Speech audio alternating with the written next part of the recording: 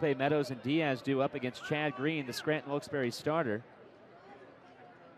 First pitch is in there for a strike, 0-1.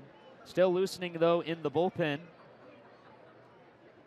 is Tyler Webb for the RailRiders.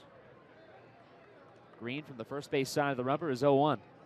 Breaking ball, big swing and a miss, and it's 0-2. And Gope 0-2 with a couple of strikeouts against Green. Hitting .265 on the year.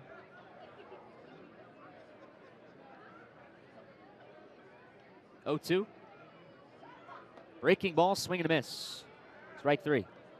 Third time that Green has fanned in Gope tonight.